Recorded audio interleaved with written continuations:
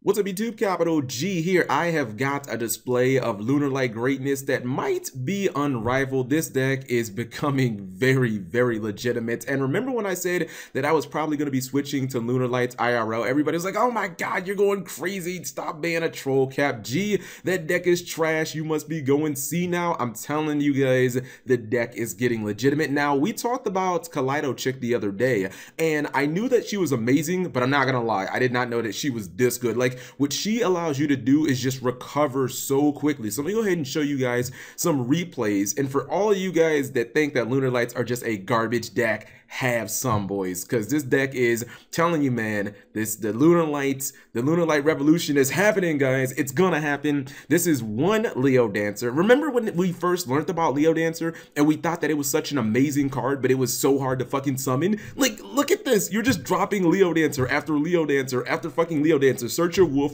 Bam. 3 Leo Dancers. Turn 1, guys. Easy. You take 5 cards. Remember, this card is 3,500. It's a Magispector. It can attack twice, and it blows up all special summon monsters your opponent controls. It's a fucking behemoth. You know, how you gonna out this board? You gonna play the Winged Dragon around the main deck? Like, come on, man. Most meta foes and other, they don't have any outs to 3 Leo Dancer. They're just like, oh, okay, well, you got it. Just pretty much just GG. So, Leo Dancer is a card that is now extremely easy to summon, and it's really just because if you guys were watching closely, like when you fuse using Kaleido Chick and Black Sheep, it's almost like you recover. It's like you have a fusion recovery. You basically get, you know, one of your Lunalight monsters back, which is probably going to be Kaleido Chick, and then you get your Poly back, and it's like you now, I don't want to say you have endless resources, but now you just don't have to worry about like, oh my god, I don't have fusion recovery, I'm running out of resources. Now, that wasn't against a competitive deck, and that obviously was going first against no Max C. So let's see an actual, like, you know, an actual match and,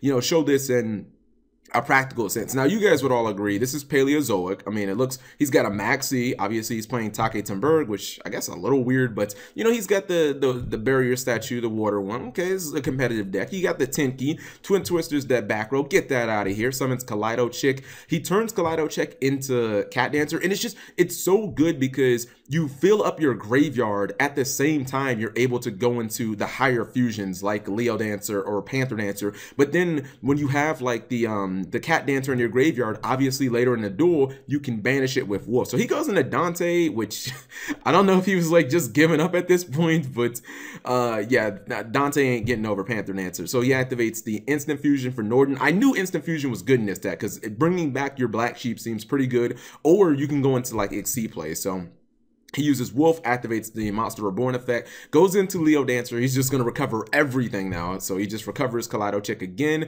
Normal summons it, goes into Bullhorn. Again, guys, the Zodiac Beast or Zodiac Beast support is super good in Lunalights because you can basically search everything. And once you have Leo Dancer against an open field, the chances of survival are basically like 0. I mean, these cards can attack twice. I don't know if you guys noticed that, but this bitch basically can put out 7,000 damage by herself. Leo Dancer is almost a 1-card OTK. So this is the duel, or this is, I guess, Lunalights in kind of like a more practical sense. Now, again, not saying that they're going to be like tier 0 or anything like that, but I am loving the direction that this deck is going into, and I think Transcendental Fusion would obviously make honestly make the deck a little bit better as well. But man, Kaleido Chick takes this deck to bounds and heights that I did not think was possible. Well, it's really Kaleido Chick plus the Zodiac Beast, you know what I mean? Like, those two things combined are just really good for Lunalight. So let me know what you guys think.